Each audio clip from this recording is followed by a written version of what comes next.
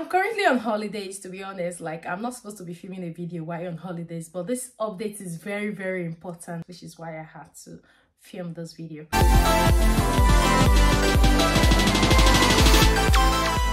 Hey guys, welcome back to my channel. My name is Fajira. If you're joining me for the very first time, I'm so happy to have you all in our beautiful family. For my returning subscribers, thank you for always coming back to watch my videos. I really do appreciate. God bless you. So in today's video, I've got an update. Like we all know that the UK government announced on the 1st of January that you're no longer entitled to come with your dependents if you're coming to the UK to study.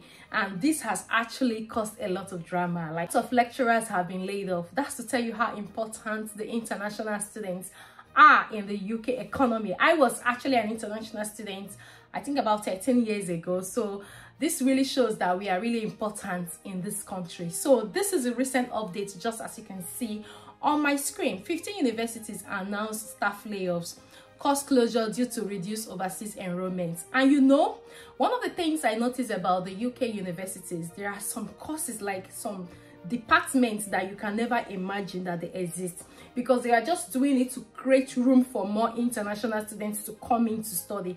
I remember when I came to the UK to study some years back, there are some new departments that were opened during my studies just to allow more international students to come in to study.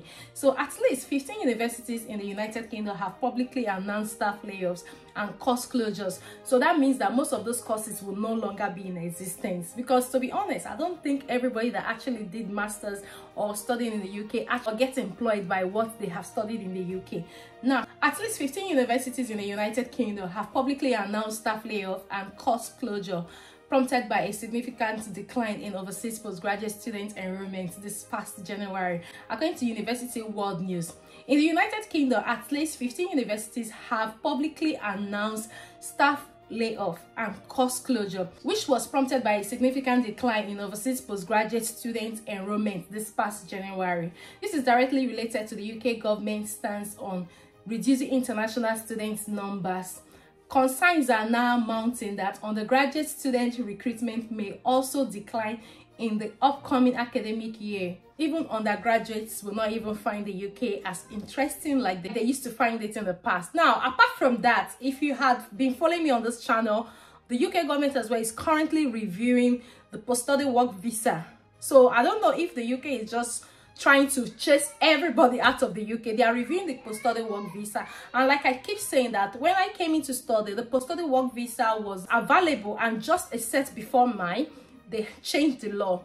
So now the UK government have said they are going to look at the post-study work visa. And just to remind you that the post-study work visa, both postgraduate students and also undergraduate students are entitled to it, and it's a visa that allows them to stay in the UK for 2 years and look for a job. But right now, I don't even understand. Parametrics report that the higher education landscape in the United Kingdom has seen many universities, ranging from prestigious Russell Group universities to mid-tier universities and Scottish institutions, issuing alerts about potential cost reduction and staff layoff. You can imagine how this has affected even lecturers who actually had jobs in the UK, to put them back into the labor market to start looking for jobs that will sustain them and their families. I am sure maybe the UK government will do something about it. I don't know. But as you can see, this is becoming more serious. And this is also to let everybody that is watching this video know that the international students, overseas students, are very, very important when it comes to the studies in the UK. Like I've always said in my videos, that during my time of studies in the UK, that there were just a very few home students that were in our class. Like, you hardly find more of a home student. But I would say out of 98 of us, I think only 8 or so were home students, and the rest of us were international students. And you can see how the international student boosts the UK economy by just coming to study. This new rules to cut down net migration, my dear, I don't really know how it's going to end, because it's actually affecting a lot of things right now.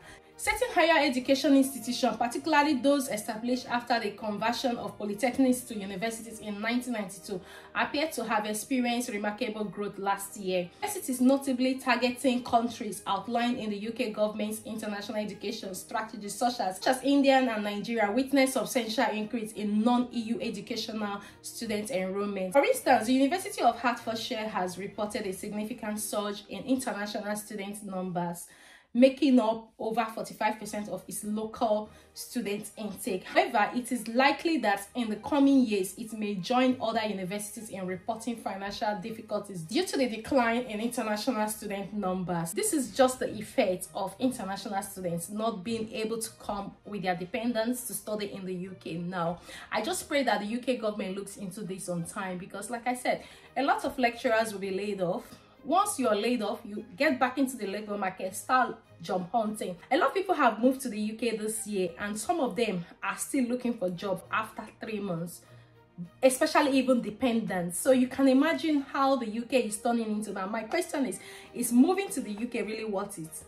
I don't know. You can answer that question for yourself.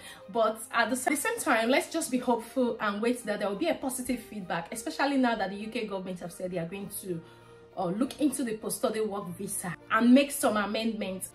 Just to show you a bit of what is going on, Mark is even not happy about the review. They have complained bitterly about the time frame and everything. Just as you can see on my screen, the UK government has officially begun its review of the graduate route. The Home Secretary has provided the Immigration Advisory Committee with terms of reference for the review and has asked for the committee's report by 14th May 2024. The short time for the review process has already triggered criticism, including from the MAC itself, that the committee will not have time to conduct a thorough review. Now, I can't really tell if the committee is in support of what the UK government is trying to do to the post-study work, or they don't just want to review. Now, let's go to the next page from the response from the committee. Mark Bell responded to the Secretary's letter in writing on the 12th of March to agree that the committee would undertake the review. He also expressed his concern about the time anticipated for the review process.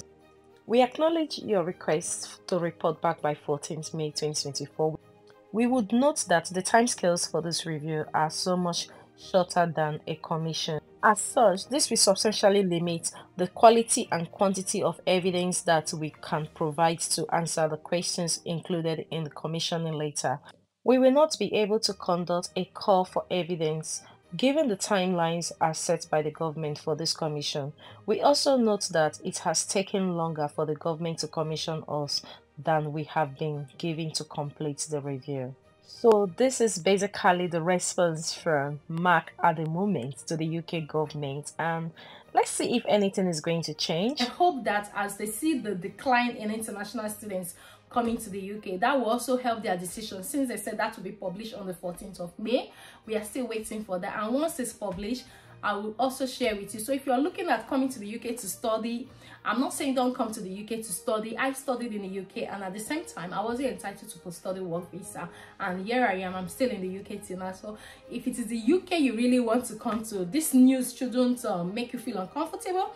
This news shouldn't make you think that the UK is not for you. If it is UK you really want to migrate to, you can still do that, and let's hope and see if there will be any changes. I'm just very positive that there may be changes, and once there is any changes, I will definitely come and share with you. So guys, we've actually come to the end of this video, and if you find this video helpful, please do like and share with your friends and loved ones, and also do subscribe if you're yet to join our beautiful family. And until I see you in my next video, thank you very much for watching. Bye bye for now.